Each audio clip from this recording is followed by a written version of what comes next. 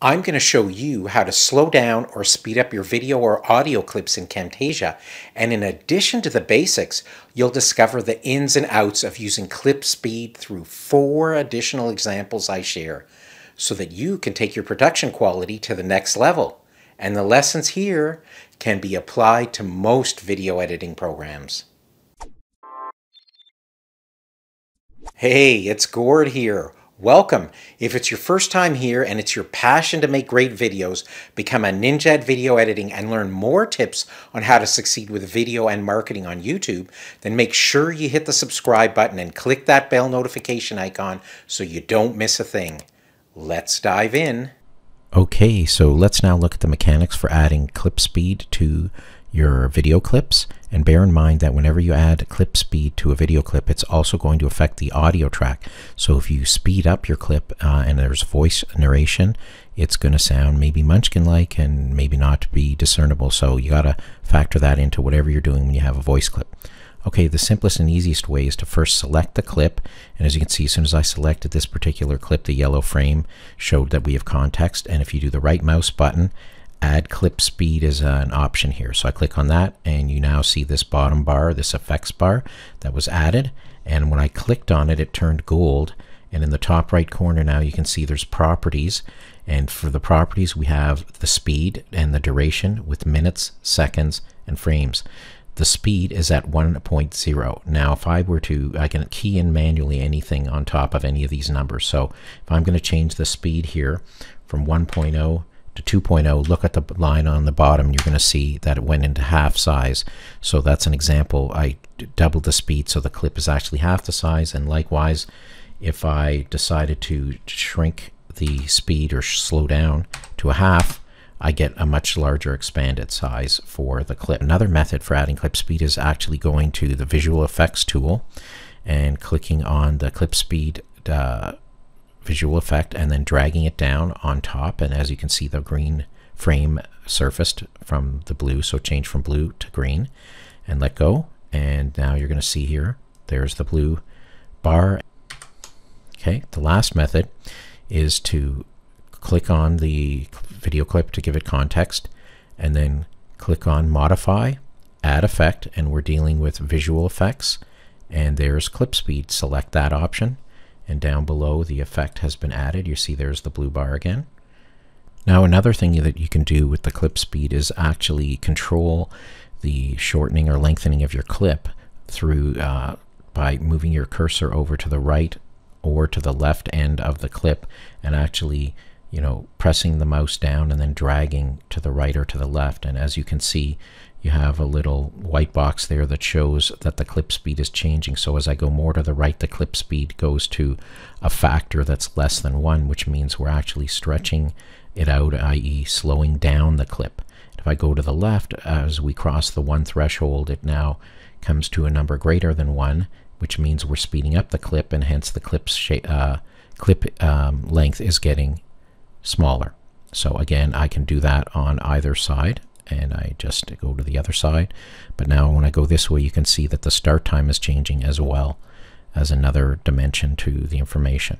With the particular video clip I'm working on, it is actually a clip of an unboxing, and I only have the introductory piece here where I say hello kind of thing, but I'm talking about clip speed for the purpose of this demonstration. And what I want to actually do is allow some talking at the beginning, but then as soon as I get into the effort right here to start to cut into the box, I want that actually starting there to start to play in fast motion, and then when I'm finished taking everything out of the box, I have a few words to say, so I'm gonna go back to normal speed there. So the goal is to cut a section out of the middle here and increase the speed for it to run quickly. So let me set that up. Okay, so I want to take the clip in the middle, the centered piece, and cut the time in half and first see how that looks. So I'm going to change this to a 2, and you're going to see this clip size shrink in half, and let's just see how that plays just for a look. Nice back box on Amazon Prime. We'll see what goodies we got today. So as you can hear, there's the Munchkin voice, which I'm not going to want, so I will actually separate the audio and then sort of mute it or eliminate the audio, and what I'm going to do finally. But I see the speed and I actually want it to be a little faster, so I'm going to aim for 4 times normal speed here. Do it to 4 and it shrinks the clip again. And let me just see how that is. But before I go there, I'm going to separate the audio from the video and move this up a touch. Click on there and put the volume down low and just see how this looks here. Okay, so this is good. This is going through the opening much more quickly. I just wanted it to go quickly, so I like that. So let's pull all the pieces together and just hear how this sounds as a flow in and then an exit. Okay. You're going to see I'll speed up the clip for that part. So here we go.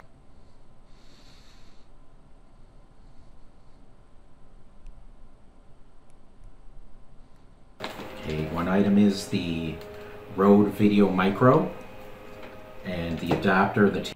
Okay, so as you can see, now the whole unboxing piece is cut down to 1/4 of the time because I increased the speed to be 4-fold the original. And this is an example that when it renders, it'll all be nice and smooth. And if I want, I can put a narration piece over where I'm actually doing the unboxing and then the normal speed for the talk at the end here. I most often use the fast motion special effect to speed up boring or less interesting video clips. For example, when you show someone logging in, doing data form entry, or you want to show a process or workflow, you don't really need to have the user watch in real time to show the full details and time lapse. Instead, you want to speed up the process with an accompanying narrative track. This narrative track is usually run in parallel to the speed adjusted clips, thereby creating a quicker, more effective and engaging visual experience. Although in this last clip, all the adjustments that you see visible here are primarily based on clip speed, there was actually a lot more work done to come up with sewing those clips together. So here I have the 4 clips shown spread across. Now if you look at the actual clip speed, you'll see here that this one is over 3 times. So if I actually were to remove the clip speed here, you'd see the track was much longer. Not only that, it's possible that the track may have been trimmed or extended. So as you can see, this track was actually trimmed. All right. Likewise, in the next clip, we see we had a speed of 1.03. It was just a little over, but again, this clip was trimmed. So there's a lot more that goes into just adjusting clip speed, which we're focused on here. It's very possible that you're truncating the clips or extending or shortening the clip in principle before you even get to applying the clip speed. So I'm just sharing with you that there are other dimensions in addition to the clip speed that I'm demonstrating. In this next example, I use clip speed to actually adjust an image that's already got a behavior applied, the pulsation effect, so that when you see here there's an in, a during, and an out behavior, that there's already parameters set to make the motion. But what I've done is, in addition to tune it to the music, which is this track down below, I actually enhance the clip speed to be at 128. So watch and see how this comes out.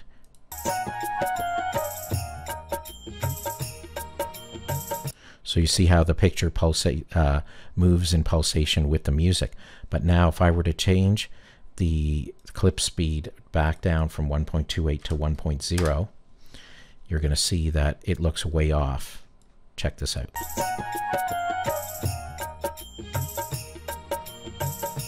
So now if I put it to even a little higher than I had it before, I'm going to go up to 1.32 for the faces picture to pulsate a little faster. Now check it out. I think this works even a little better.